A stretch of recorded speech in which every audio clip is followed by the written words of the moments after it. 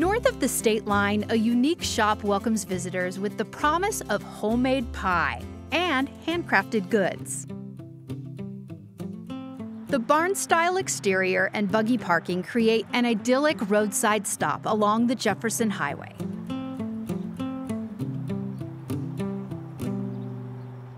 We try to make it as unique as we can and find as many local handcrafted items as we can. And that may be within the Amish community, but also just our own local artists here in town. We have a lot of bakery items, cinnamon rolls. We also have furniture. We have bedroom sets, beautiful handcrafted tables. We have toys, home decor. We also have some Amish candy, some pies. Owned and operated by siblings Jeremy Sellers and Jennifer Warrington, the Amish Country Store was opened in 2009 by their mother.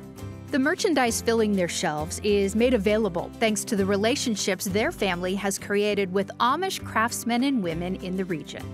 It's a shopping experience that blends old-world charm with today's trends. We have people who supply us with our barn quilts, and we also get the handmade quilts. And we have baskets and even handmade dolls. We write letters back and forth, because some of our Amish are pretty far away. Some are 2 or 3 hours away. It's easier if I go pick them up versus trying to get up here.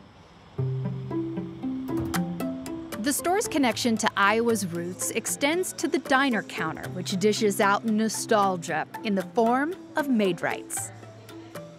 A lot of people have a real historic tie to Maid-Rite, whether it was their parents that introduced them to Maid-Rite, or maybe when they were a young child. There's a lot of memories tied to Maid-Rite.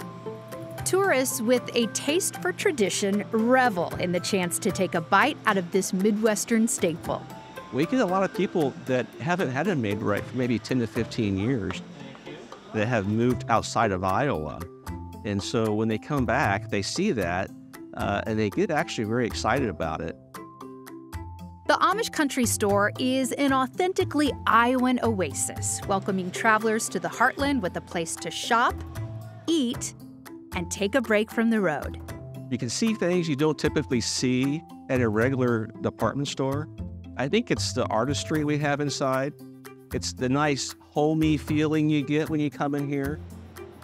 We have people that are regulars from Texas and Minnesota.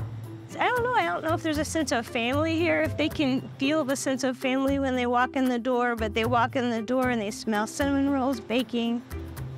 Then they might see the Amish bring in their baskets. And you just don't see that everywhere.